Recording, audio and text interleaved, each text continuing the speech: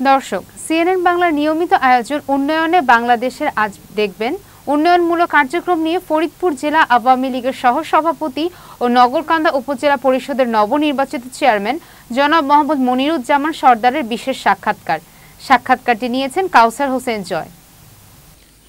সুপ্রিয় দর্শক মণ্ডলী, সিএনএন বাংলা টিভির পক্ষ থেকে সবাইকে জানাচ্ছি আন্তরিক শুভেচ্ছা, অভিনন্দন। আমাদের নিয়মিত অনুষ্ঠান উন্নয়নে বাংলাদেশ ধারাবাহিক অনুষ্ঠানে আপনাদের সবাইকে জানাচ্ছি স্বাগতম। আমি কাউসার হোসেন জয়। আজ আমরা উপস্থিত হয়েছি ফরিদপুর জেলায়।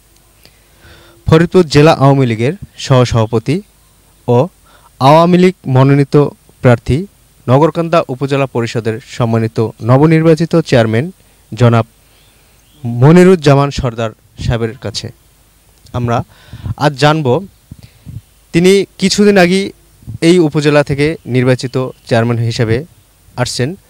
তার চিন্তা ভাবনা এবং এই উপজেলার প্রতি তার সামনে এগিয়ে যাওয়া নিয়ে কিছু কথা শুনে আসব। বিসমিল্লাহির রহমানির রহিম।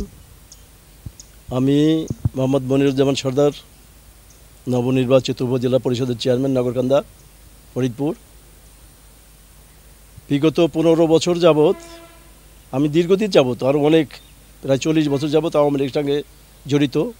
বর্তমানে আওয়ামী লীগের ফরিদপুর জেলা শাখার সহসভাপতি হিসেবে আমি দায়িত্ব পালন করছি এবং নগরকান্দা উপজেলা পরিষদের চেয়ারম্যান হিসেবে। আজকে প্রধানমন্ত্রী জননেত্রী শেখ হাসিনা ফরিদপুরে যে উন্নয়ন করেছেন, এটা দেশ স্বাধীন হওয়ার পূর্বে, এই 15 বছরের পূর্বে এই ফরিদপুরে কোনো উন্নয়ন হয় নাই। আমাদের মাননীয় প্রধানমন্ত্রী জননেত্রী শেখ হাসিনা ক্ষমতা আসার পরেই ফরিদপুরের উন্নয়ন হয়েছে। ফরিদপুরের মহাসড়ক, সড়ক, bridge, culvert, college, school, college, মাদ্রাসা এবং বিভিন্ন শিক্ষা প্রতিষ্ঠান যে উন্নতি লাভ করেছে, যে উন্নয়ন হয়েছে অবকাঠামোগত, এটা অভাবনীয়। আমরা আশাই করতে পারি না। মানুষ এখন মনে হয় যেন আমাদের ফরিদপুরকে, অনেকে বলে যে আগে ফকিরপুর ছিল, এখন ফরিদপুর আসে তারা ফরিদপুরকে চিনতে পারে না, বলে যে এটা কোন দেশে, কোন শহরে আসলাম। তো এত উন্নয়ন উনি করেছেন। আজকে উন্নয়নের মহাসড়কে বাংলাদেশ আছে, উন্নয়নের রোল মডেল হিসেবে বাংলাদেশ আছে, আজকে বিশ্বে পরিচিত। আমি আশা করি আমাদের মাননীয় প্রধানমন্ত্রী জননেত্রী শেখ হাসিনা, আল্লাহ তাকে আরও দীর্ঘজীবী করুক এবং উনি বারবার এই বাংলাদেশ সরকারের ক্ষমতা থেকে উনি নগরকান্দা, বিশেষ করে ফরিদপুর এবং বাংলাদেশে যে উন্নতি উনি করেছেন এবং উন্নয়ন করবেন, আমরা মনে করি যে ইতিহাসে একটা বিরল একটা সময় স্বর্ণাক্ষরে লিখিত থাকবে আমাদের মাননীয় প্রধানমন্ত্রীর এই সরকারের বিভিন্ন কর্মকাণ্ড, উন্নয়নমূলক কর্মকাণ্ডের কথা। মানুষ যারা আগামী প্রজন্মের যারা শিক্ষালয়ে আসবে, তারা এই উন্নয়নের কথা জানতে পারবে, বুঝতে পারবে যে বাংলাদেশ কোথায় ছিল এবং কোথায় আছে এখন। এটা সব কিছুই প্রধানমন্ত্রীর অবদান। ওনারই নেতৃত্বে, ওনারই দূরদর্শিতায় এগুলো হচ্ছে এবং আগামীতেও হবে। আমার আশা যে যেভাবে উনি কাজ করে যাচ্ছেন, আগামীতে আওয়ামী লীগের সরকার ছাড়া এই দেশে কোনো সরকারই আর ক্ষমতায় থাকতে পারবে না। জনগণ আওয়ামী লীগকে বেছে নেবে, কারণ বাংলাদেশে এত উন্নয়ন আর কোথাও হয় নাই। এবং আমাদের প্রধানমন্ত্রী জননেত্রী শেখ হাসিনা এখনও বলছেন যে উন্নয়নের কাজ আমরা করে যাব এবং এই উন্নয়নের কাজের জন্য এখন যে অন্তরায় সেটা হলো দুর্নীতির বিরুদ্ধে উনি এখন নেমেছেন। আশা করা যায় যে এই দুর্নীতিটা আরও কমে গেলে, বন্ধ হয়ে গেলে বাংলাদেশ আরও দ্রুত উন্নত লাভ করবে আরও। আমি সেই জন্য আমি নগরকান্দাবাসীর পক্ষ থেকে আমি মাননীয় প্রধানমন্ত্রীকে আন্তরিক অভিনন্দন জানাই, ধন্যবাদ জানাই যে উনি এবার আমাকে নৌকা প্রতীক দিয়ে আমাকে নির্বাচন করার জন্য উনি আমাকে এখানে সুযোগ দিয়েছেন এবং তারই ফলশ্রুতিতে আমি এখানে নির্বাচিত হয়েছি। এবং ওনার উন্নয়নের যে সমস্ত কাজ আছে, সেই সমস্ত কাজকে নিজেকে আমি বিলিয়ে দেব, আমার জীবন আমরণ আমি কাজ করে যাব ওনার পাশে থেকে, উন্নয়নের পাশে থেকে আমি কাজ করে যাব, যাতে নগরকান্দার মানুষ মনে করে যে আমিও যতদিন ছিলাম, মানুষ যেন আমাকে স্মরণ করে যে সে লোকটা যেন নগরকান্দার উন্নয়ন করেছে। আমি আশা করব যে আপনি মাননীয় প্রধানমন্ত্রীর কাছে আপনাদের মাধ্যমে সিএনএন বাংলা টিভির মাধ্যমে আমি অনুরোধ করব যে নগরকান্দা একটি অনুন্নত এলাকা এবং খুব নিম্ন এলাকা, এখানের আরও উন্নয়নের জন্য আলাদাভাবে একটা বরাদ্দ যাতে আমরা প্রধানমন্ত্রীর কাছ থেকে পাই, আমরা সেই আশা করব। এবং আজকে দেশের যে দরিদ্র বিমোচন কর্মসূচি প্রধানমন্ত্রী নিয়েছেন, সেই দরিদ্র বিমোচন দারিদ্র বিমোচন কর্মসূচিতে আমি নিজেকে সংযুক্ত করে এই দেশকে দারিদ্র্যমুক্ত করার জন্য যে সমস্ত প্রোগ্রাম সরকার নিয়েছে তার সাথে থেকে আমি কাজ করে দারিদ্র বিমোচনকে আমি সাফল্যজনকভাবে যাতে এই দেশ থেকে দরিদ্র চলে যায় তার জন্য আমি ব্যবস্থা করব ইনশাল্লাহ। আমি সেই আশা করি প্রধানমন্ত্রী সর্বাত্মকভাবে নগরকান্দাকে বিশেষভাবে একটা আলাদা দৃষ্টি দিয়ে দেখবেন। মাদক সন্ত্রাস এবং ওই জঙ্গি যে সমস্যা আমাদের দেশে আছে, প্রধানমন্ত্রী জঙ্গি সমস্যার যেভাবে সমাধান করে যাচ্ছেন, মাদক প্রায় আমি বলতে পারবো যে আমাদের দেশে বোধহয় জঙ্গির সমস্যা তেমন এখন নাই। যে মাদকটা একটু মাথাচাড়া দিয়ে আছে এখনও, সেই মাদককে নির্মূল করার জন্য প্রধানমন্ত্রী যথেষ্ট অনেক কর্মসূচি দিয়েছেন, অনেক আমাদের বিভিন্নভাবে বিভিন্ন কর্মকাণ্ডে আমাদের সবাইকে সম্পৃক্ত করেছেন। আমরা সেই সমস্ত কর্মকাণ্ড করলে আমার মনে হয় আমরা মাদক থেকেও এবং মাদক সন্ত্রাস জঙ্গির থেকেও আমাদের দেশকে আমাদের বিশেষ করে আমাদের নগরকান্দাকে আমরা সন্ত্রাসমুক্ত মাদকমুক্ত এলাকায় আমরা পুরো নিয়ে যেতে পারবো।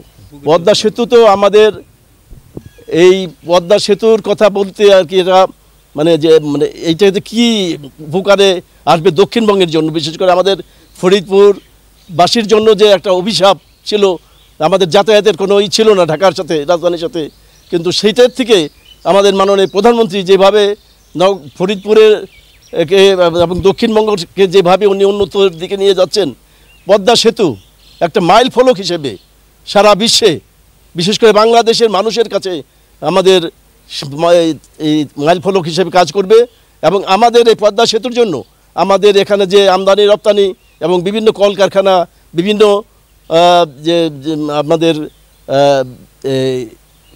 আমাদের উন্নতিমূলক কাজ এটা যে দ্রুত সম্ভব হবে, এটা আমরা সেই জন্য আমরা এখানে আমাদের উন্নয়নের ধারাবাহিকতা আরও বৃদ্ধি পাবে, দ্রুত জনগণের কাছে উন্নয়নের ছোঁয়া আরও পৌঁছে যাবে ইনশাল্লাহ।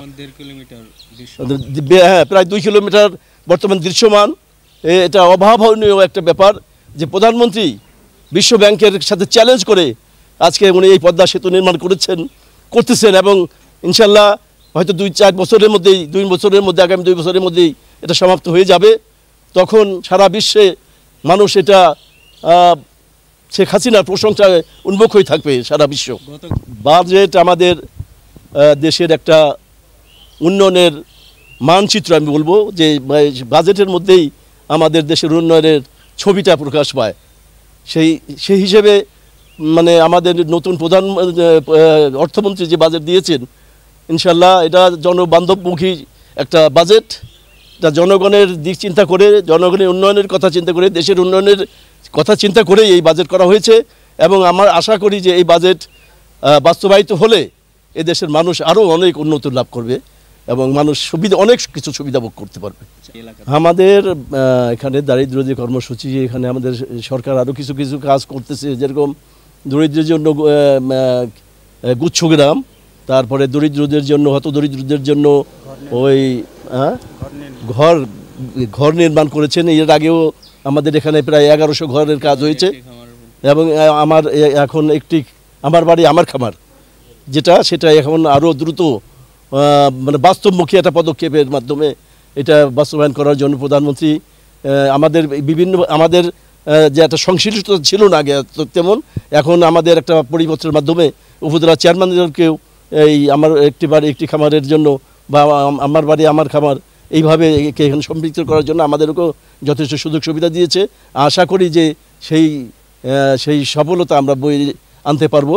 এখানে একটি বাড়ি একটি খামারের জন্য আমরা কাজ করে যাব এবং তাদের থেকে অনেক লোক উপকৃত হবে, যাদের বিত্তহীন লোক, যাদের কোনো বাসস্থান নাই, ঘর নাই, ব্যবসা নাই, বাণিজ্য নাই, খামার নাই, কিছু নাই, তাদের জন্য আমরা অনেক কিছু করতে পারবো আমার মনে হয় ইনশাল্লাহ। আমি যেটা মনে করি যেভাবে কাজ হচ্ছে এটাকে আরও দ্রুত এবং আরও বেশি বাস্তবমুখী করার জন্য এই ধারা যদি অব্যাহত থাকে তাহলে আমি তো আগেই বলেছি যে জনগণ বুঝতে পেরেছে যে আওয়ামী লীগ সরকার জনবান্ধব সরকার, এরা জনগণের জন্য কাজ করতেছে। এবং আমরা এর আগে বিগত আওয়ামী লীগের সরকারের আগে বিগত সরকারগুলো দেখেছি তারা তাদের নিজেদের উন্নতি করেছে, দেশের উন্নতি হয় নাই। কিন্তু আওয়ামী লীগ সরকার করছে দেশের উন্নতি, এটা জনগণের উন্নতি হচ্ছে এখানে। এবং আমি আশা করি যেভাবে জনগণের উন্নতি হচ্ছে, দেশের উন্নতি হচ্ছে, তাতে করে মানুষ এবার নির্বাচনে যেমন আওয়ামী লীগকে ভোট দিয়েছে, আগামী নির্বাচনেও মানুষ আমার মনে হয় আরও বেশি আগ্রহ নিয়ে, ইচ্ছা নিয়ে প্রকাশ করবে, মানে ভোট দিয়ে আবার আওয়ামী লীগকে ক্ষমতায় আনবে ইনশাল্লাহ। CNN বাংলা টিভি আমি যে সাক্ষাৎকার দিলাম, এই সাক্ষাৎকারের মাধ্যমে আমি বক্তব্য তুলে ধরেছি, আশা করি এটা জনগণের জনমানবের কল্যাণের জন্য আমি কথা বলেছি। আমি আমার এই সাক্ষাৎকার নেওয়ার জন্য CNN বাংলা টিভিকে আন্তরিকভাবে অভিনন্দন জানাই, ধন্যবাদ জানাই। এবং ভবিষ্যতেও নগরকান্দায় আবারও ওনাদের দাওয়াত রইল যে ওনারা এসে নগরকান্দাকে আরও সরজমিনে দেখে ওনাদের নগরকান্দার চিত্রটা আরও ব্যাপকভাবে তুলে ধরবেন। এবং আমি জনগণের পক্ষ থেকে আমি সবাইকে ধন্যবাদ জানাই। এবং আমার জনগণ আমাকে ভোট দিয়েছে অনেক আশা করে, আমি যেন সেই আশার প্রতিফলন ঘটাতে পারি। জনগণ আমার পাশে থাকবে, ইনশাল্লাহ থাকবে। আমি তাদের জন্য দোয়া চাই, আমার জন্য দোয়া চাই। আপনারা সবাই দোয়া করবেন, আমার নগরকান্দার মানুষের জন্য সবার জন্য দোয়া করবেন। মাননীয় প্রধানমন্ত্রীকে ধন্যবাদ জানাই, তার দীর্ঘায়ু কামনা করি। বারবার উনি ক্ষমতায় থাকুক, এই দেশের মানুষ এর মাথার মুকুট হয়ে উনি থাকুক, এই আশাবাদ ব্যক্ত করে সবাইকে ধন্যবাদ জানিয়ে আমার বক্তব্য শেষ করছি। খোদা হাফেজ। জয় বাংলা, জয় বঙ্গবন্ধু, বাংলাদেশ চিরজীবী হোক।